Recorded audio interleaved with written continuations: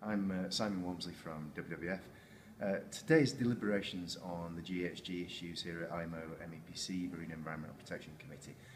Today it was a classic case of balancing the IMO mantra, which is no more favourable treatment, against the UNFCCC mantra, which is common but differentiated responsibility. So what actually happened was there was a debate around what should be prioritised in terms of the GHG, the greenhouse gas issue, and the committee decided that it would be this three-step process which involves gathering data, analysing the data, and then thinking about doing something, basically.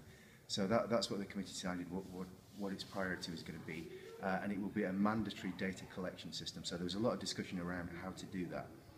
Then in the afternoon, the actual greenhouse gas emission agenda item came on board, and there was a lot of discussion about UNFCCC.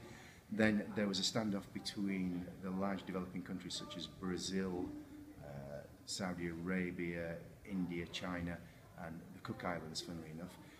They didn't want a working group which dealt with the GHG issue. They just wanted to concentrate on this three-step process, because in their logic you have to do all this before you start discussing emission caps, etc., etc. So there was a standoff and an argument about whether there should be a working group at the next meeting.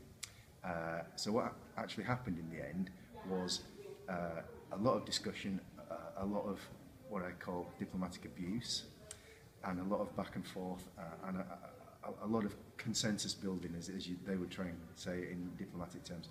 And eventually what happened, they reached a compromise over this working group.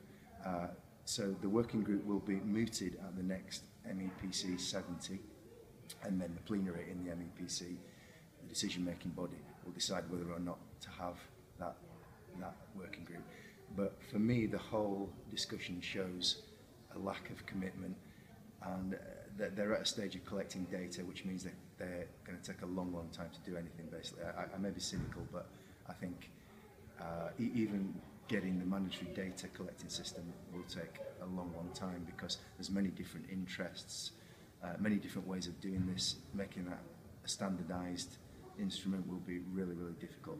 So I think there's a long drag ahead before we actually get anywhere near things like emission targets, even if we ever get near things like emission targets.